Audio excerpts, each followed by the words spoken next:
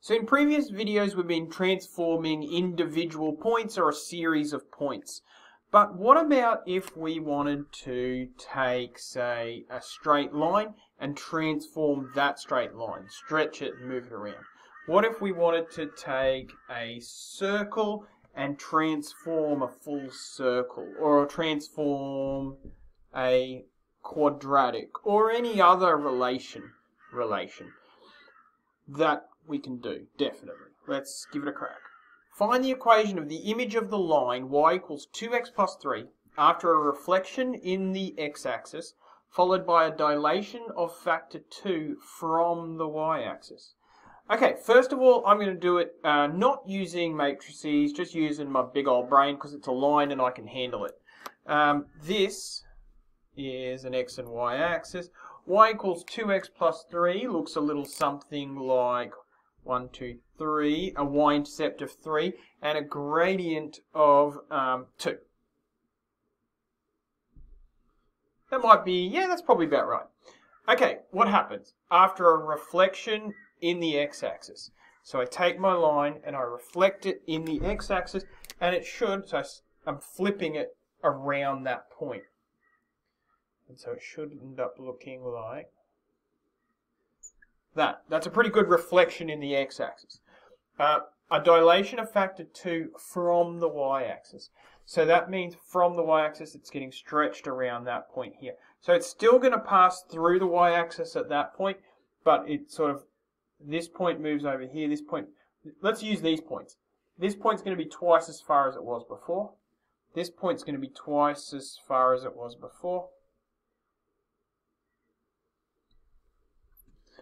There you go. Now I could come up with the equation of that line just, I think, as well, but let's use matrices now. Figure out how to do that properly. Now in this case there's two transformation matrices, so we're going to need those in there. But we need to make sure that the second transformation comes first. Okay, so I'll keep this little image there. So dilation of factor 2 from the y-axis. So to do that, it's got to be a matrix that looks like this, multiplying it by a reflection in the x-axis. So to do that, I need something like 0, -1, and my original points, I'll just call them x and y. Okay, so I can multiply these together and then multiply them by this, and I should get something. Let's see what happens next. So this one here is my two transformation matrices multiplied together to give me a single transformation matrix, or a composition of transformations. And here we have our x, y. And we still have whatever image we're going to end up with there. Now I can multiply through that as well. 2x times 0y, which is just 2x. 0x times -1y, which is -1.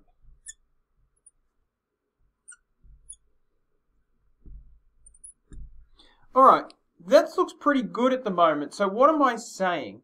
I'm saying that the image of x is equal to 2x.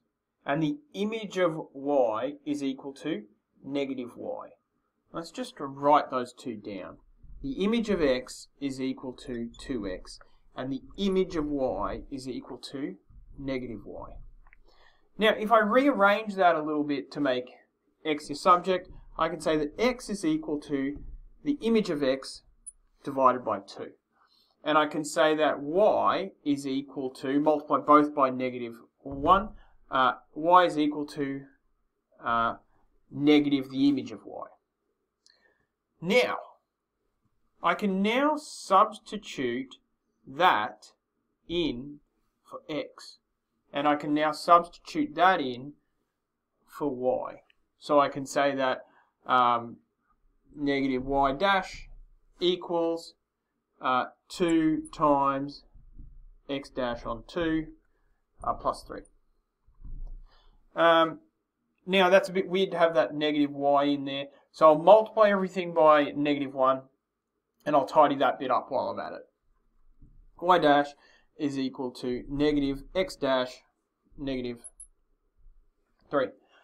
Now, I don't really need those dashes in there anymore because I'm just being asked to find the equation of the image. So I should just finish this up by saying equation of image is y equals negative x minus 3.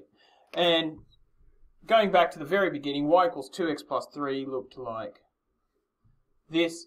If we reflect it in the x-axis and dilate it by a factor of 2 from the y-axis, what we get is something that passes through negative 3 and is half as steep in the negative direction.